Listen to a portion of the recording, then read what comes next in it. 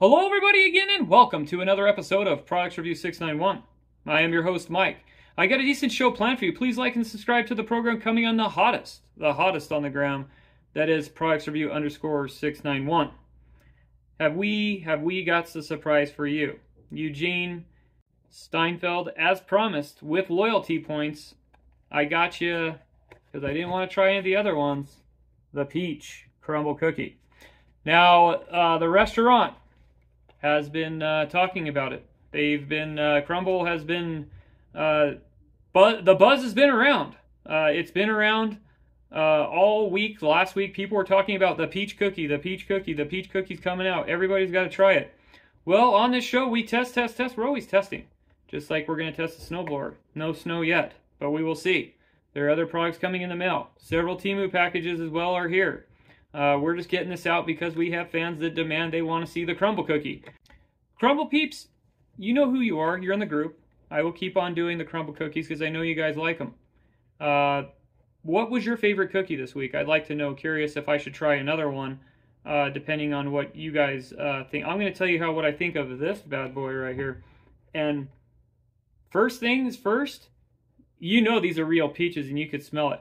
But I brought a little treat on with you to sample for you. Not the red Winter Wonderland 7-Eleven cocoa. So my 7-Eleven didn't have Winter Wonderland red cocoa, but it did have the regular Winter Wonderland cocoa. So why not try the cookie and then wash it down with the 7-Eleven Winter Wonderland cocoa? Anyway, back at the ranch. We're going to put this down here on the side here. I don't want to drop that, otherwise we have a big cleanup. We're here to talk about the crumble cookie first, and then we'll wash it down there with that cocoa. Interesting enough, the crust. I'm going to sample the cookie crust before. That's a good sugar cookie crust. Guys, this is a treat so far. We're going to get all of that in.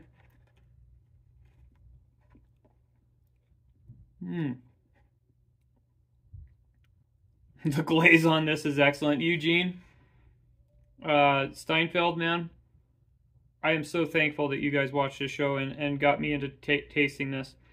The peach bursts in your mouth, like, as far as the flavor goes.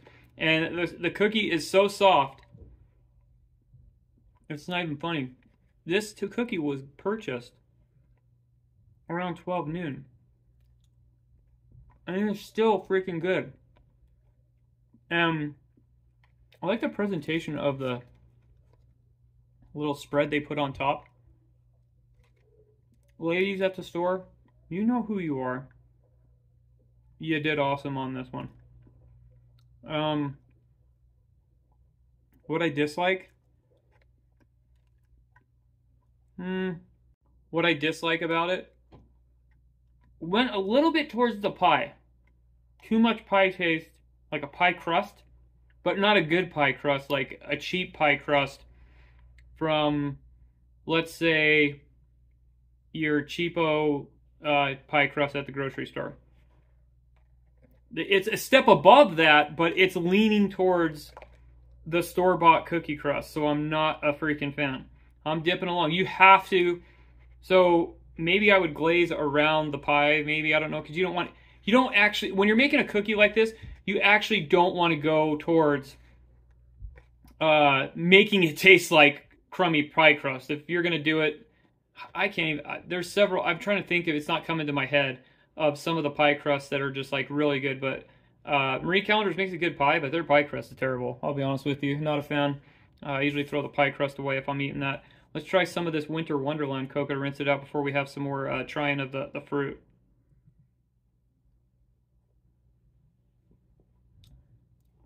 The Winter Wonderland cocoa is good. It's got a bite to it. If you have bad breath or something like that, go grab yourself some cocoa there in the afternoon before you have a piece of gum. This thing has so much peppermint.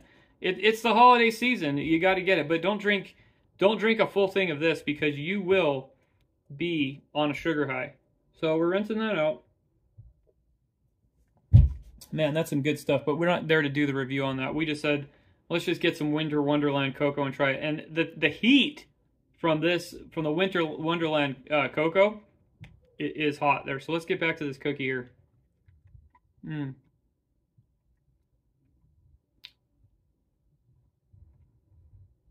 I don't know where they got the peaches, but guys, the peaches on this cookie are like peaches from the orchards. I don't know if any of you ever been to an orchard.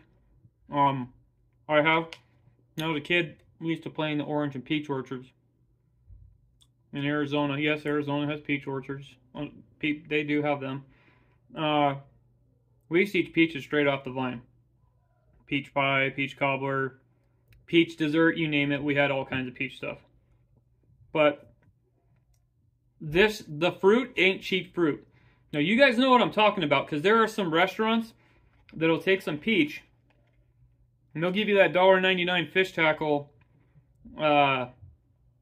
peaches. No. I don't know where they got the peaches from. The glaze is an excellent compliment to it. But the fruit, it doesn't taste like canned fruit or anything. Probably is, maybe, I don't know, but it seems like it's not. They got me fooled. It tastes like regular, straight off the tree picked fruit. It's kind of crazy how it is. I don't know what they did to fool me, but I'm liking it. I'm giving this cookie, what would I give it? I give it an 8.5. What brings it down is just the end part of they could have went more sugar on this. I don't want more sugar, but let's not try to get too cute and make it really taste like pie crust. Like the dirt cookie. The dirt cookie really tastes like dirt, and I know what dirt tastes like because I ate dirt when I was a kid. And I've eaten dirt playing baseball and doing sports and everything. Cross country, people do stupid stuff and everything. We joke around back in the day in high school. Yeah, we're not for Crumble. We don't want to head towards the realm of, say, the jelly bean, where we don't want a booger cookie, we don't want a dirt cookie. And for pie, that's fine. But maybe you guys think I'm being critical. But I don't want it to taste like, if you're going to make it taste like a pie, make it go a little more sugar. Get some cookie mix in there, because the pie crust tastes a little bit like cheap pie crust. And that's not what you want to go for. So that's my highs and lows of this. I'm going to keep on banging out reviews because I am backed up. You're probably going to see me drop one every day. Several Temus I got to get through.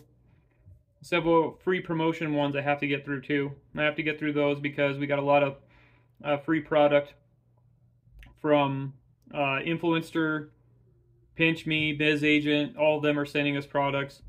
We're waiting for the snowstorm so we can do the snowblower. We got flagpole backs up. You're going to see several videos from me coming up. So this was for my Crumble fans. I appreciate all of you, and I appreciate everybody that subscribes to the channel. Thank you for making this channel grow. We're not going to talk too much about the 7-Eleven hot chocolate. I wasn't really a fan. It's way too sweet for me. But some of you might like it. It does have a decent bite to it and things like that. But this is not what this is all about. But we did have some. I'm putting this one in the same review because I'm giving this about 6.5, 7 for hot chocolate. But you know, it's convenience store hot chocolate, so what do you expect? It's not gourmet or anything. But it beats out some of your ones that claim they're gourmet that are not gourmet. So please like and subscribe. Don't make it a dog show. Thank you for being fans again. You have safe travels over the weekend, even though I'll be back tomorrow. If you are traveling and you're out, best of luck. Good night now!